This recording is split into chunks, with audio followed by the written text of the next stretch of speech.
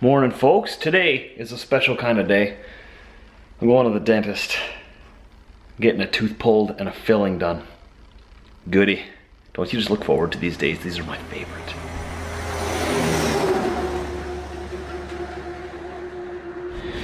On our way. I got Brittany here with me to hold my hand while my tooth gets pulled out. You think they're gonna put me under? No. No? They're not even gonna freeze you. I'm gonna be awake through the whole thing. We just got to the dentist here. Got my chapstick on because I know the dentist is gonna rip my mouth apart trying to get to the back. I'm getting a back tooth here on the bottom pulled out today. Wisdom tooth. It's a wisdom tooth at the bottom there. And I'm getting a tooth up here filled. So I'm hoping he does the filling first and pulls this one out. It's gonna be fun. So much fun. My mouth is frozen.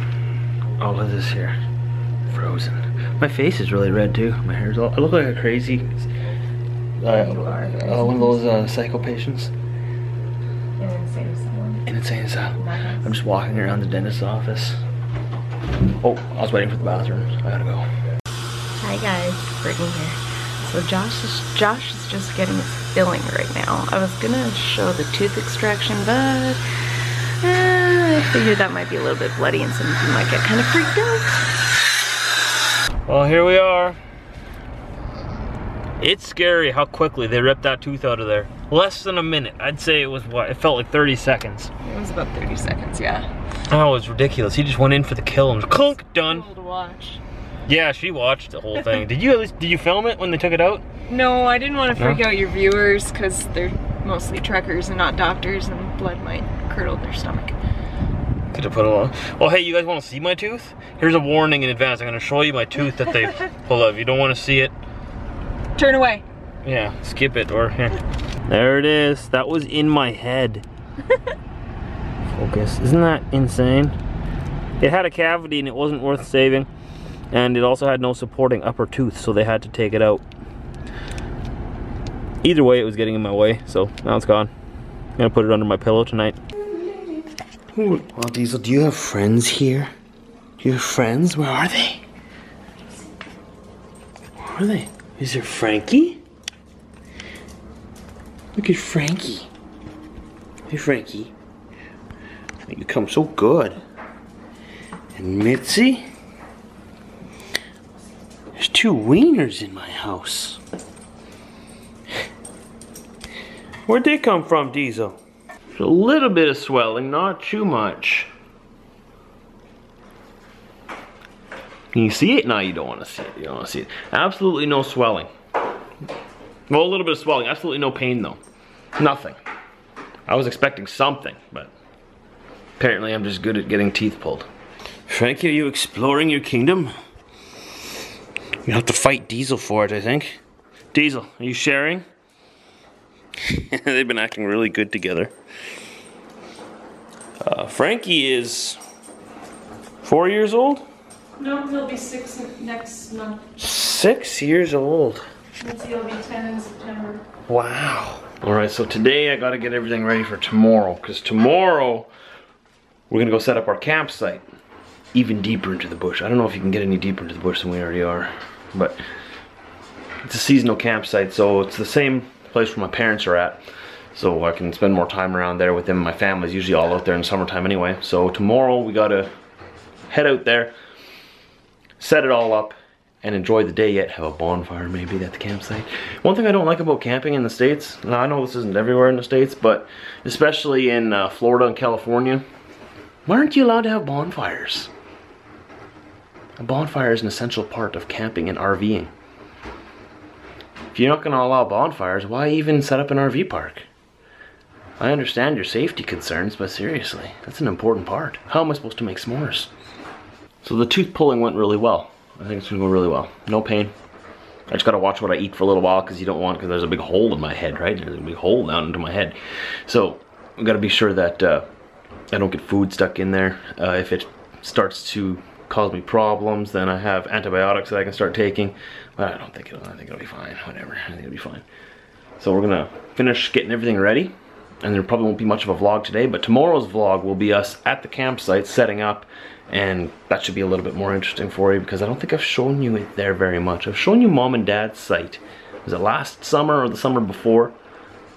So I'll show you theirs, because they got a really nice one there. They've set it up there all permanently and stuff. I'll show you theirs tomorrow, and I'll also show you mine.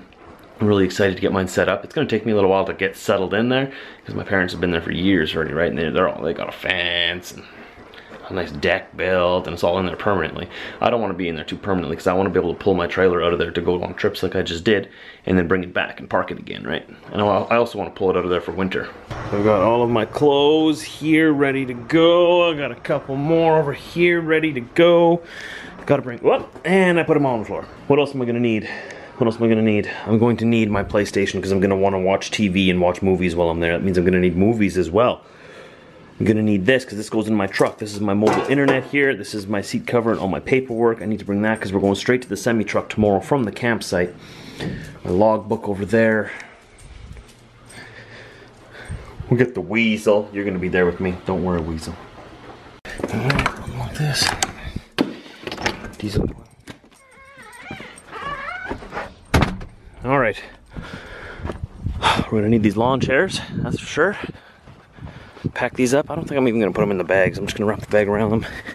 It's just getting taken out in like an hour at the campsite anyways again, which you'll see tomorrow when we set up the campsite. Once again, got my funny tow mirrors going on here. Gonna have to straighten that out a little bit. And we got the Rockwood hooked up. We're pretty much ready to go to the campsite and set up tomorrow. So I don't know how they do camping and seasonals around the part of the world where you're at, but out here, you pretty much park your trailer, you pay for a spot where you can park your trailer year round, summer and winter. Diesel, so you get to enjoy full-time camping all summer, while I'm home camping all summer, and then you also have a place to store it in the winter if you want to store it there. Personally, I'm gonna bring it back to my house here because I live in the country and I have room for it, but a lot of people who don't have room at their property, they can leave it right there. They pay for the winter as well, so they have a place to leave it, and that's very, very handy for a lot of people who live in the cities. This summer, you'll probably see a lot more traveling than you will camping, but when I am home, I'll most likely be mostly living at the campsite there, around about where my family is. It's about an hour and a half from my house or so, so that's sort of why I wanted to spend the summer out there, is because when they're always out there and I'm here, it's hard to see each other and still get the camping in that we want to do for the summer. Summer is so short here in Canada and in Manitoba especially that you don't want to waste it, right? You get like 2 months of really good weather and you want to spend it in nature at the campsite, right? You excited to go camping, Diesel? You excited to go camping? You know what that is yet? You want to go camping? There's gonna be a bonfire, maybe some s'mores every night and every day. No? Yeah? You just want to go for a ride, don't you? That's all. I'm just excited for the ride, man. Just put me in the truck. Let's go. Got my Timmies. We're well on our way towards the campsite. You will see that tomorrow. Thanks for joining me today and keeping me company while I got my tooth pulled. It wasn't nearly as scary as I thought it might be. I've had teeth pulled before. I should say it wasn't as painful as I thought it would be. I was expecting a whole lot more pain. You know, they're yanking out part of your head that's sort of grown in there, you know, sort of, you know, rooted in. It was a massive tooth, you saw it. Anyways, thanks for coming out today. Tomorrow, you'll see me at the campsite, and then the day after, we're scheduled to leave on a trip in the truck again, the semi-truck. No clue where we'll be going yet. It's beautiful outside, though, so it doesn't really matter which direction I go. It's gonna be beautiful. So I guess I'll see you tomorrow at my campsite as we're setting up. Thanks for coming out today. Timmies.